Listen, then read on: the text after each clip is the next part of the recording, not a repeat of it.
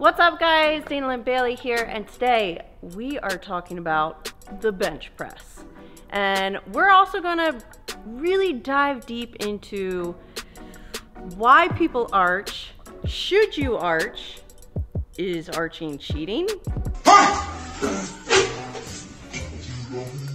Is it bad for you? Are you gonna injure yourself? We're gonna go over all of those questions to debunk any myths, and I'm gonna let you know why you should or shouldn't arch. Follow along. Dana Lynn Bailey. Let's go! Do what I do! Work like I still got something to prove! Let's go! All I do! Work like I still got something to prove! I haven't even said a line yet. So I think the first thing I want to talk about is arching cheating. I've heard that from people, like that bench press doesn't count, you're arching. Guess what, guys? Guess who actually gets scored on a bench press? Powerlifters. And guess what they do? They arch. So, as a powerlifter, there are 4 points of contact that you have to have for a legal lift. One of those points of contact is not your lower back. So you have your 4 points of contact. You have your head has to be on, your upper back or traps have to be on, your butt has to be on, and your feet have to be on the ground. So as you're lifting, if one of those points of contact comes off the bench, let's say your butt, because sometimes when it goes heavy, when you're going too heavy and you're pushing, you push too much with your legs and your butt comes off the bench, that is an illegal lift. But guess what doesn't get you in an illegal lift? Arching.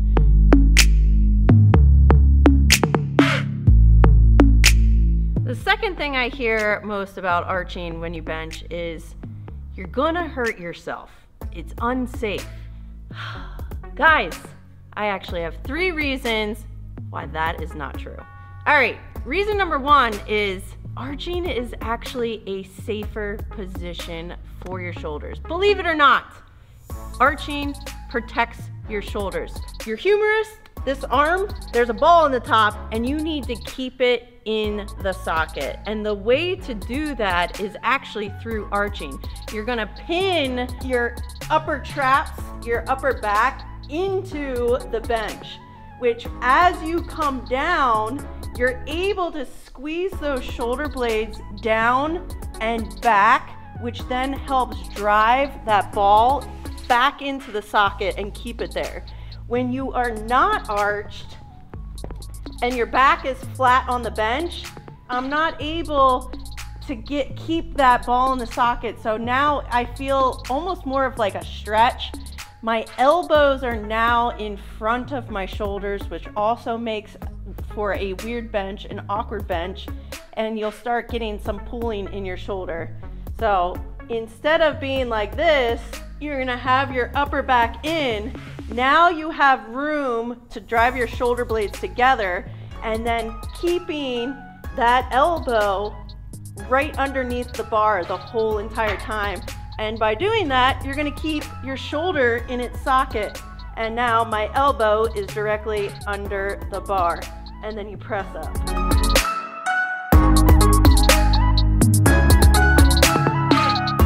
Number 2 is think of like a different movement. Let's say a squat.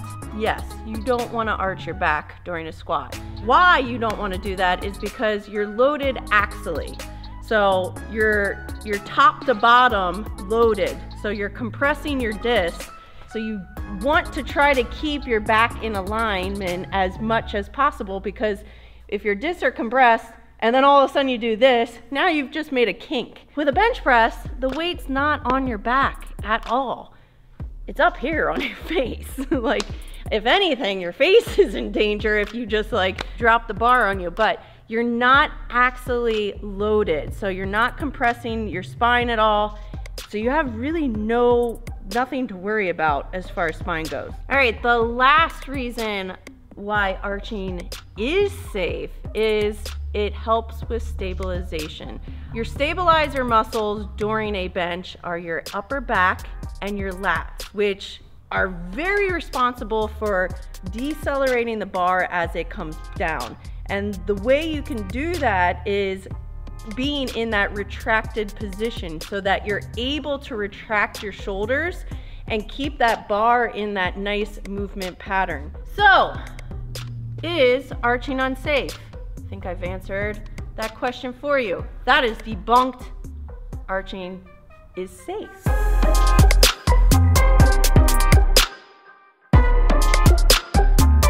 So the last thing I hear a lot is with arching, you're not doing full range. That's actually correct.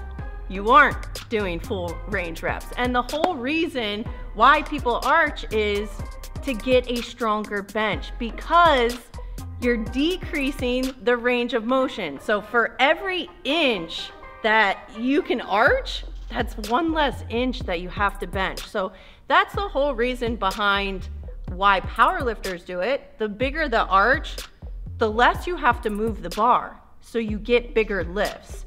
So I get it, that's why like the whole cheating thing comes in. But ask yourself this, when you're benching, do you care how much you're benching, or does that not matter at all? For me, I actually want a bigger bench. Moving heavier weights, I'm still going to increase muscle size as I increase strength. The rest of the workout, you can do full range. So if you get on that incline bench, yeah, pump out full range on the incline. Pump out full range on your flies.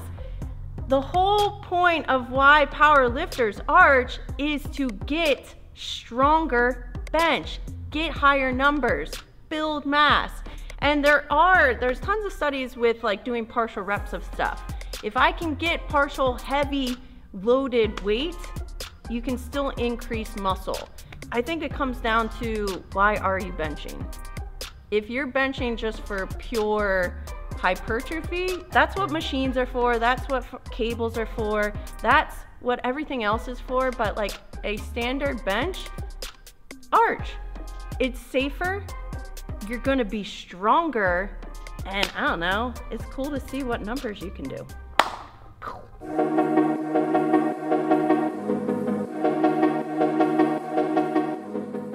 All right, so now that you know that arching is not bad, it's actually safer for you, and you can put heavier weights on that bar and still get a good workout. So if you want to be stronger and you want to be safe, start arching. So I would like to go through how to actually set up a proper arch. So I always think of this like setting up for something heavy, like a bench press, a squat, a deadlift. You want to do it the same exact way every single time, whether you have 85 pounds on the bar or 405. Everyone's setup is going to be different. So you will find your own way of setting up. All right, I think the thing that's most important is your grip and like where to actually hold the bar. As far as placement on how wide you go, that's going to be up to preference. But one thing I do is make sure that my hands are even. So I do my thumb and then I go out as far as I possibly can. You can also use lines, like if you want to start your pinky there, where you grip the bar is very important. Second thing is making sure everything is stacked up on top of each other for safety of your wrist. Bar should be stacked over your wrist should be stacked over your elbow. So where people go wrong is in their wrist. They turn their wrist back. So the bar is too high in my palm right now, which then makes my wrist go backwards. So what you want to do is get that bar on the lower part of your palm. All right, so now that you have found your grip and you have the bar placed in your palm correctly, bar is over wrist, wrist is over elbow. You're now going to get your hips up nice and high. Push your traps into the bench. Pull your shoulder blades down and back. You'll then set your feet down on the ground as far back as possible, but keeping your feet flat on the ground. Drive your feet into the floor, down and away. So you're driving backwards. You're then gonna unrack the weight, and this is when you bring your hips down. Once you bring your hips down, then you can bring the bar down to your chest. Chest will stay high, shoulder blades squeeze together, and then squeeze your butt and your quads and get that weight back up. All right, guys, I hope this video helps you get a little more knowledge into why arching is actually good for you, and maybe you should start doing it. So without further ado, I bid you farewell. But if you want more information like this, come on over to DaylinBailey.com. It is my official website where I give you all the tips and tricks and my daily workouts every single day. So click the link below and come join me so we can get big benches together.